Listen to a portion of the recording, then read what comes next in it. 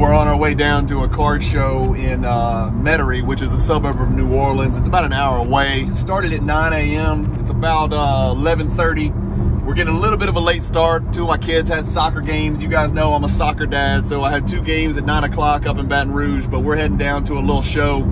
It's about, I think, maybe a 40-50 table show. I don't have great expectations. I'm bringing some little slabs, nothing big, a few, some $50, $100 slabs. We'll try to turn some of these into maybe 1 or 2 big cards.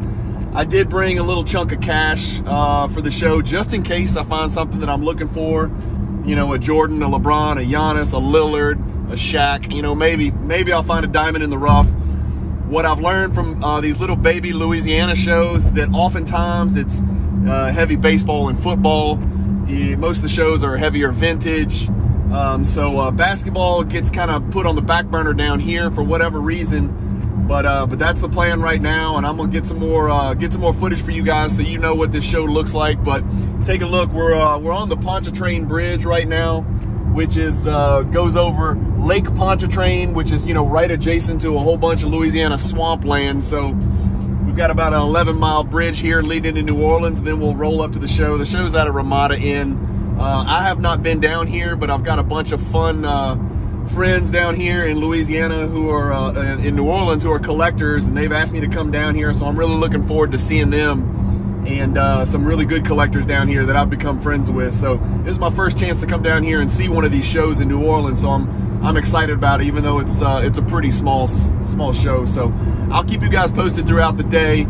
And let you know what we pick up, and if I can move some of these slabs and get some deals done, and if we see any cards that kind of catch my eye, I'll definitely try to get something on video. So stay tuned. All right, guys, I just wanted to give you a quick look at some of the stuff I'm bringing. A couple of slabs that I got back from PSA. Nothing crazy, nothing special. Just a quick kind of breakdown what I got. I do have this one that I brought to the National. I never could move that. A little bit of, again, it's mostly small stuff.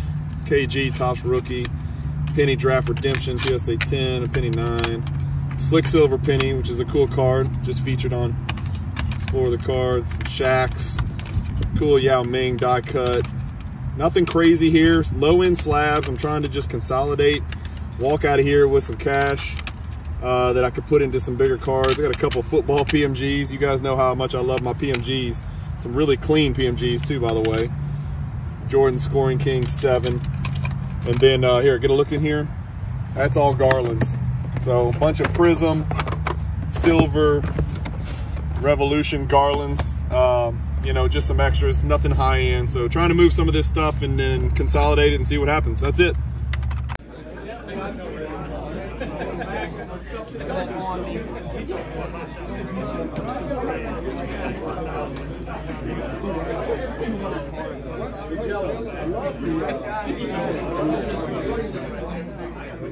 Hey guys, just kind of giving you an update on what I picked up down here at this New Orleans show. So nothing crazy and really not much basketball related. There honestly wasn't a lot of opportunity here. I did trade about 65 ultra modern PSA 9s and 10s for $1,425 cash.